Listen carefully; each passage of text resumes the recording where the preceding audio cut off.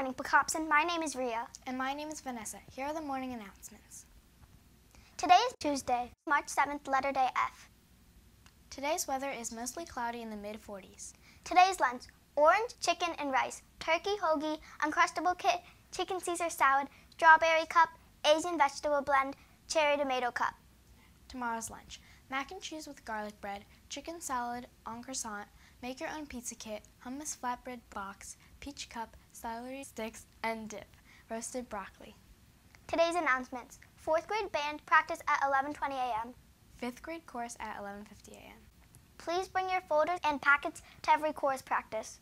The book fair will be opening this week. The All for Books coin contest is happening again this year. You can donate coins in your class jar while you are at the book fair starting Tuesday. The class that donates the most money at the end of the week will win a party. All of the money collected will be used to buy books for the Pocopson Library, and we will also donate books to the Willard Elementary School in Philadelphia. Good luck! The book fair will also be open for a family night on Wednesday, March 8th from 5 to 8. Happy birthday, Tuesday, March 7th, 2023, to Colin, Robert, and Sophia.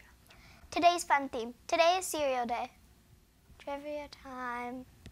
Which animal has the best hearing in the world?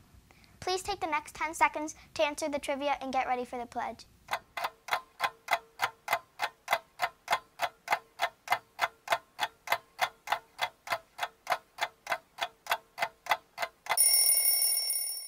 Please stay tuned for our Women's History Month segment of the day. Lauren Hernandez. Lauren Hernandez is an American artistic gymnast. During her debut year as a senior gymnast, she competed as a member of the U.S. women's gymnast team dubbed the Final Five at the 2016 Summer Olympics. Ultimately, the U.S. won gold in the team event.